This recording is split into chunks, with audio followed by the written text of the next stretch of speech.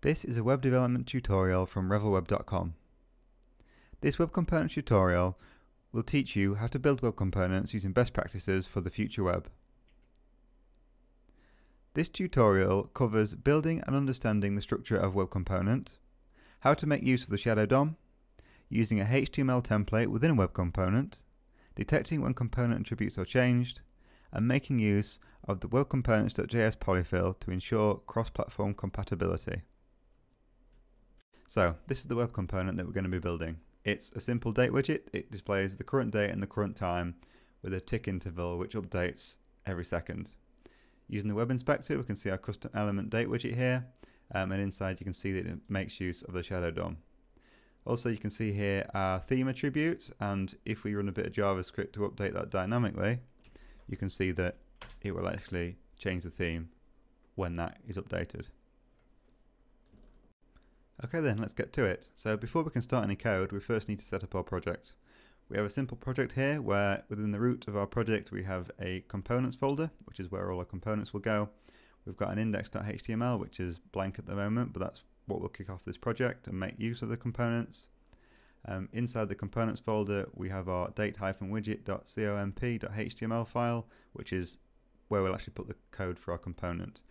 We use the comp extension inside of the actual file name, so we can easily identify that that type of HTML file is actually a component and not something else like a standard web page, etc. Okay, so the third thing we're going to do, we're just going to add some standard HTML to index.html page, and this just does all the simple stuff. It sets up the head and the body and adds a title, etc. But for us to be able to use our date widget component when it's ready, we're going to need to import it into this page so we can actually make use of the custom element. So to do that, we are going to use the link import element, and we're going to point that to our date widget component in the components directory. That'll actually import it into index.html now, and we can make use of it when it's completed later on. The next thing we're going to do, because we want our components to be cross-device and platform compatible, we need to use a polyfill library called webcomponents.js. We need to download that and import it into our project. Luckily though, to save a bit of time, I already have it available, so I'm just going to stick it directly in our project in the root.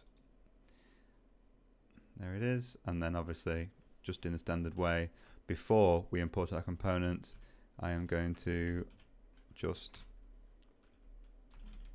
include that, and now we're pretty much ready to start work on our date widget component itself. So as part of this tutorial, we're going to look at some standard boilerplate code, which is kind of a great starting place when you want to build any kind of web component.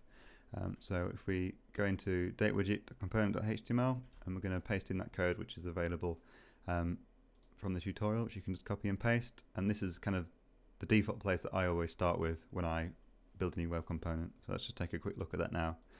So at the very top we've got the HTML template, which is basically where we're going to have all the styling, the CSS, and the HTML stuff for our actual component. And then underneath within the script tags we've actually got the JavaScript that kind of stitches it all together. At the very top we basically grab the template using the current script owner document selector, so we can actually pull in that template into our JavaScript. Then we create a prototype object based off of the HTML element prototype. Moving further down, we've then got the created callback, which is executed when this web component is created, and then we grab the contents of that template, and using this.createShadowRoot, it's going to create a new shadow root specifically to this component, and we're going to actually add in the content of that template. So that will be this stuff into the shadow root, and then that will be actually encapsulated within our component. The next function is the attach callback, which is actually executed when this component is attached to the DOM and we make use of it inside index.html. We're not actually going to use that as part of this tutorial, but it's one of the very useful standard callback functions available when you're doing components in this particular way. Next is the attribute change callback. This is fired every time one of the component attributes is changed. So as you saw when I showed you the component at the beginning of this video, we have the theme attribute, and when that changes, this is executed, and that's when we can actually run some code to change the theme of our component.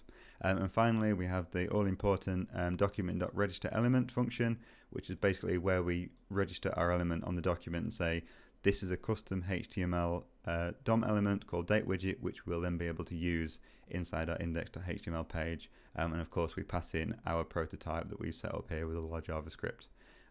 So this is a really good point to start off with when you want to build a completely new web component. Now we have the basic skeleton of our component completed, we can actually move on to creating the DateWidget itself. The first thing we're going to do is complete the template. What I've added to this template here is just some simple CSS styling to style and position the elements within the component. At the bottom here we've got the different colours, etc. for our different themes, our green, red, blue and gold themes that we're going to support as part of this component. The HTML itself is really simple. We've set it as a default theme to start off with as green, and then we've just got some left and right position divisions where we can place the dates and times, etc. within those. So we can now move on to this JavaScript of our component. We've got the template completed. So the first thing we're going to do is we're going to declare some constant variables at the top of our component here. These are just basically going to give us the string values for the months and the days of the week. Then what we're going to do is inside the created callback, we are going to add some variables which are going to basically grab the different elements from within our template. So here we're grabbing the container, the month, the day, day long and time elements that you've seen in this template here, just so we can then use those variables to manipulate them and update different times and dates. Next then, to do just that, we're going to need to add another function to our web component called draw, which I'm just going to place underneath the created callback. So basically this is then a custom function as part of our prototype. It gets a new date variable and then basically updates the inner HTML for all these different elements we just selected up here with the different date values based off of the current date. So of course this is brilliant, but obviously until we actually call it, it's not actually going to do anything. So what we're going to do is update the created callback again.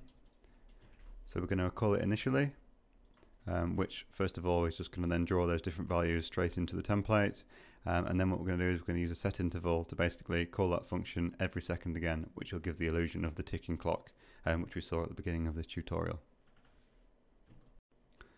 This then should now be a fully functional web component. So if we go back to our index.html page and basically request that we want to use our new custom component, we'll add a default theme of green, just to prove the concept of adding in the different attributes.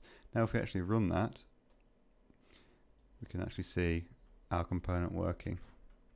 And there we go. So as we've got the left and the right, we've got the different month and days of the week values, and then you've got the ticking clock thanks to the set interval we've set up there. We've now seen the fully functional web component, which just leaves the last thing to do, which is basically being able to react to changes of that theme attribute and then update the component's theme accordingly. So what we can do with this is, first of all, we need to add another custom function called update theme, which basically takes a theme value and providing it's green, red, blue or gold, we're then going to update the container class name to container plus that new theme value. So as we added green to be the default at the top here, basically when this function is called, it's going to update that value to be whatever theme is specified. And what we're going to need to do is, so we want to be able to detect when this attribute is changed, and we can do that as part of the attribute change callback. So if we add a switch statement in there, which will look for the attribute name, so when the attribute name is theme, we then call that function we've just created with the value specified, and at the moment it's green. But of course what we also want to do is we want to be able to allow the user to specify a value here, and then on load be able to update that theme value. So what we're also going to need to do is we're going to need to add one more line to our created callback to basically just call that function we just created with the startup value of that theme attribute. So if we go back here, we've currently got it set to green. So if I change that to gold and we then run this project again, we can then see that it starts up with gold. And then if we use a little bit of JavaScript